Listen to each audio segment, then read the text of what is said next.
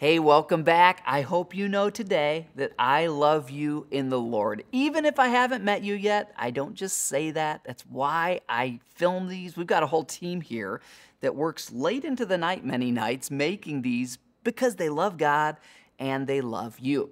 In 1 Corinthians chapter 13, we get this definitive description of what does love look like from a follower of Jesus who's expressing love to the people around them.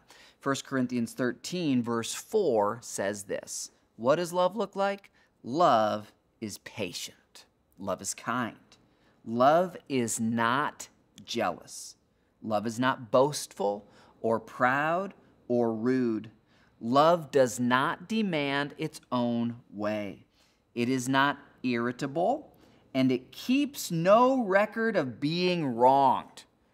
Okay, I have a principle in Bible study. You read until you know what you can apply, and then you stop there and you go and apply it. Well, I've got what I can apply today. Love keeps no record of being wrong. Is there a person in your life where to actually love them, you need to stop keeping a record of the ways they've wronged you, especially in your home, in your family, in your church? This is not saying that, if someone steals from your porch every day, you just let them keep stealing. You can call the police. That's okay, all right? But what it's saying is the people you live with, the people you do life with, you're not keeping a record of, oh, well, she upset me yesterday. Now she upset me again today. Love does the opposite of that. Let's pray and ask God to give us His heart to love the people around us today. I will see you tomorrow.